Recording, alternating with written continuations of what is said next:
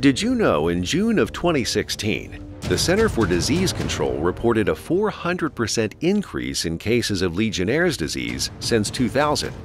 They also reported cooling towers are a common source of Legionnaire's disease.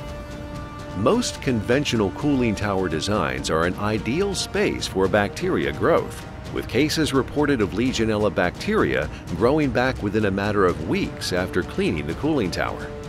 Cooling towers contain the Legionella superfoods of scale and algae, as well as iron, zinc, and potassium from corrosive metals. This is compounded by dirt and dust becoming entrapped in the cooling tower and settling to the bottom of a stagnant basin containing warm water. Cooling towers typically emit between 0.002 and 0.005% of their circulating water flow in the form of drift emissions. That's enough drift to make it feel like you're standing next to a misting fan. If someone breathes in drift containing Legionella, they're susceptible to Legionnaire's disease. TowerTech turned the cooling tower industry upside down by creating a totally enclosed flow-through basin. This blocks sunlight from the water, effectively eliminating algae. The enclosed basin reduces the entrapped dirt and dust and keeps water moving an average of 5 to 7 feet per second.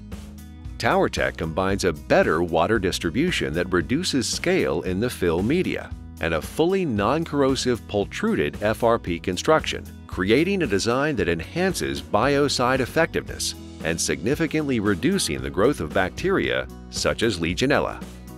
Not only does TowerTech make it much more difficult for Legionella to grow, its forced draft design has the industry's lowest drift rate of just 0.0004%.